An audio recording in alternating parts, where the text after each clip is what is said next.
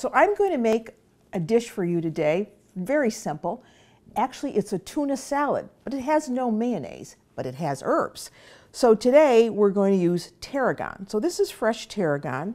You know, you can buy those little packets in the store, or you could grow a little pot on your windowsill, or if you have a garden, you should put tarragon in. And it has a peppery taste. So we want some tarragon, about 2 tablespoons, I would say. And then this is fresh thyme. I love this because, again, it has a little peppery taste to it. It's a very fine leaf. As you can see, it's a little harder to take off the stem. So I just kind of pick off those leaves. And I don't have to do anything to this. I don't have to crush it up. I don't have to mince it. It's all ready to go. But the tarragon, I do want to mince. So you want about 2 tablespoons of tarragon and thyme. You don't like these herbs? Okay, that's fine. You could use something else. Use parsley. Use basil. I'm just giving you options here.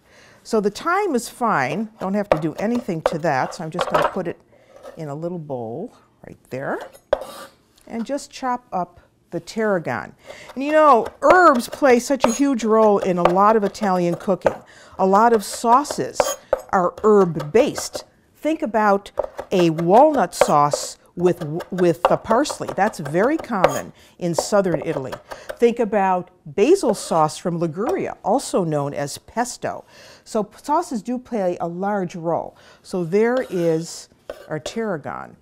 Okay, so now that we have that, we can work with the peppers.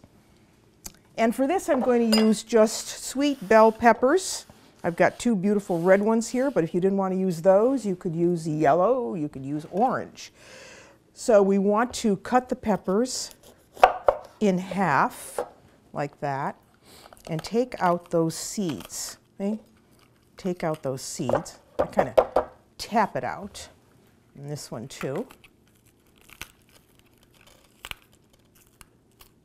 All right, 4 beautiful pepper halves. Now let me just clean up the decks here a little bit so that we can show you what happens next.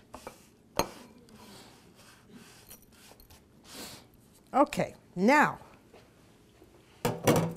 here is our tuna. So this is tuna in olive oil. You buy it in a can like this, see? Make sure you're buying tuna in olive oil. And you want about a cup of tuna. See? You can see the olive oil over the top. Now just take it and put it in a bowl with the oil. Because remember I said there's no mayonnaise to this. So put it in there with the oil. And you want to just flake this up a little bit. See? Just flake it up with a fork. And then I'm going to add a couple tablespoons of olive oil to this, because I think it looks just a little dry to me. Needs a little bit more olive oil. So a couple tablespoons. That's good. And we're going to set this aside now because instead of mayonnaise, we're going to use pureed beans for this. Okay, so this can set aside. And let me show you what I mean about the beans. So here we have some cannellini beans. You can buy them in a can. If you want to buy them dried, you can, but then you need to soak them overnight and then cook them. So this is canned cannellini beans. And when you take them out of the can, you want to rinse them really well because, you know, there is a lot of salt on them. So we want about 1/2 cup of these beans to go in with our tuna. So about 1/2 cup. If you didn't want to use cannellini beans, you could use chickpeas for this.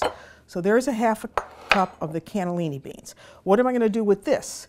With this, I'm going to put in another bowl, a little bigger bowl, and I'm going to puree it. You could use an immersion blender.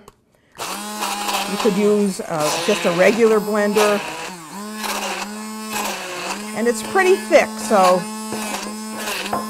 just want to get it pureed.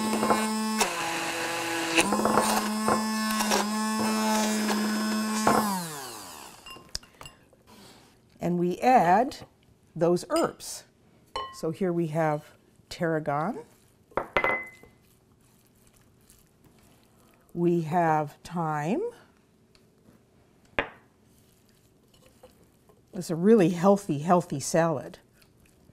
We have a little salt. We have onion. So here we have a half of a red onion. Goes in for texture, taste, color. Look how pretty this is looking. And now we're going to add some lemon juice to this. Just like that.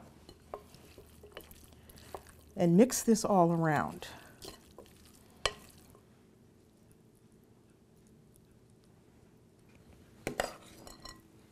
Okay, then the last thing we need to do, let me put some more over here, is give this just a little topping of some pine nuts. So here we have some toasted pine nuts, and you just put them over the top like that, see?